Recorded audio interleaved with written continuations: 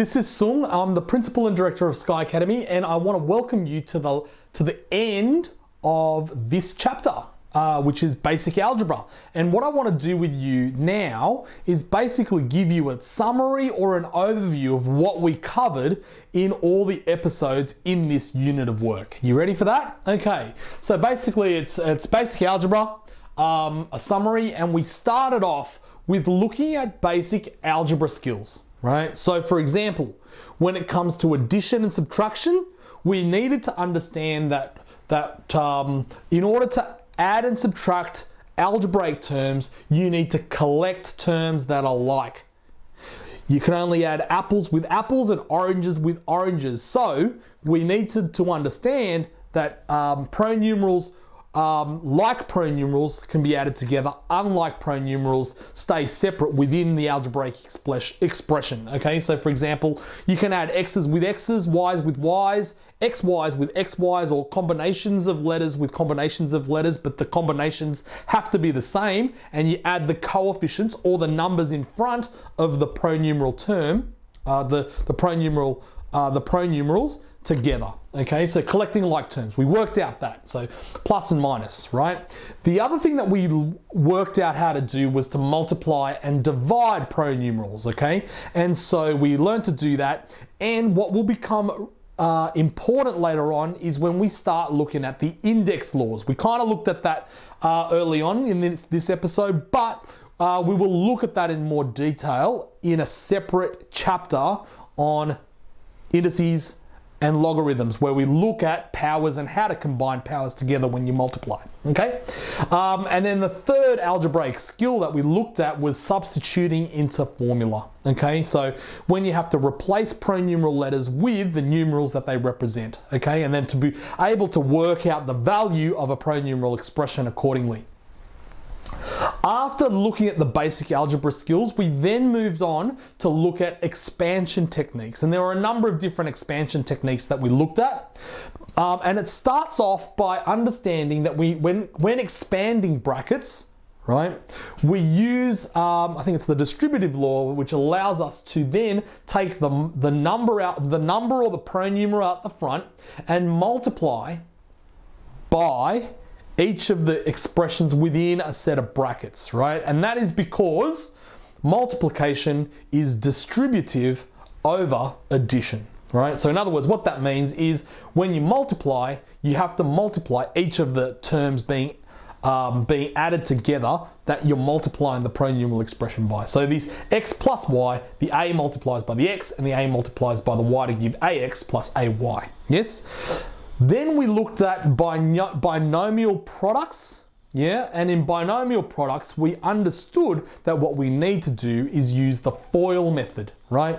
So the FOIL method says that we multiply the front two terms, the outside two terms, the inside two terms, and the last two terms. Front, outside, inside, last, okay? And that's the FOIL method, yeah? And then we also got to see how that applies to perfect cubes, right? And the general formula for that was x plus y cubed equals to that expression, x minus y cubed equals to that expression. Got it? Cool. After expansion, we looked at the next concept, which is the opposite of expansion, which is factorization. So we looked at factorization techniques, and basically what we understood factorization to mean is where you've got a common factor, right, between two pronumeral expressions, right? So see how here you've got a is common to both. What you can do is take that a out as a factor, right, and you're left with another expression within a set of brackets where the a has been divided out of each of the two terms. So you're left with, so ax plus ay, you're left with a outside of x plus y, right? We also applied that to grouping in pairs, right?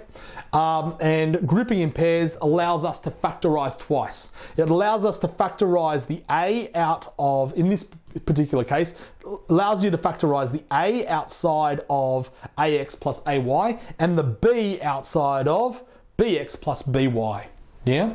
And then from what's left over, we are able to factorize out and group again so that we got the x plus y expression being factorized out so that we're left with a plus b, right? So that's grouping in pairs, right? So if you get stuck on that, go back to the episode where it came from and it should be obvious, okay?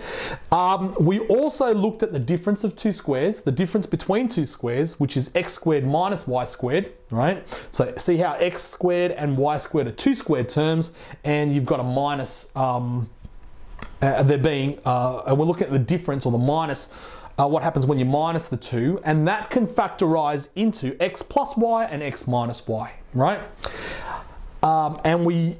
So we looked at the difference of two squares, and we also looked at the difference and the sum of two cubes, right? So x cubed minus y cubed becomes that expression. X cubed plus y cubed becomes that expression, yeah? So we looked at the difference of two squares, the sum and difference of two cubes, and then we looked at another topic, which we will look at later when we do another chapter called quadratic equations, right, or quadratic functions, but we introduced ourselves to it, and that is factorizing quadratic trinomials. Now, a trinomial is basically a form where you've got ax squared, where the highest power of x is 2, right? So you've got ax squared plus bx plus c, right? And that's a trinomial, right? And we learn how to factorize trinomials using two methods, right? The first method that I went through was called the product sum method. The second method that I went through was called the cross method. So yeah, if you get stuck on that, or you want to refresh your memory on that, go back to that particular episode, yes? And then finally what we did was we looked at algebraic fractions. Now, algebraic fractions are basically algebra or algebraic expressions that involve fractions. In other words, you've got an expression on the top and an expression on the bottom, yeah? And we looked at how to do addition and subtraction with algebraic fractions. Now, when you do addition and subtraction using algebraic fractions, what you need to remember is that the denominator, you need a common denominator, okay?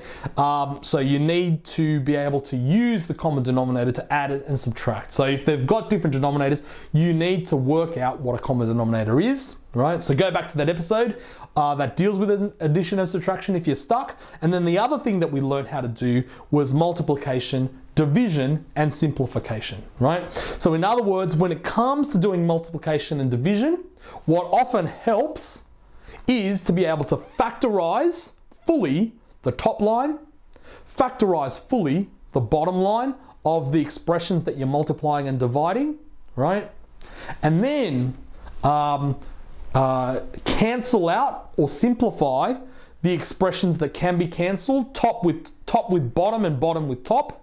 You can go diagonally, top with bottom, but you can't cancel top with top and bottom with bottom, right? So in other words, yeah, using all the factors of your algebraic fractions, you can then multiply and divide through cancelling first. Now, when it comes to division, of course, the other thing you need to remember is that you invert and multiply the fraction being divided, okay? But there you have it. That is a basic summary, well, an overall summary of basic algebra, okay? Of the basic algebra unit of work. You need to be familiar with it, okay? But there you have it. That's basic algebra in a nutshell. I'll stand to the side now so that you can take that all in, all right? But thank you very much for watching. Thank you.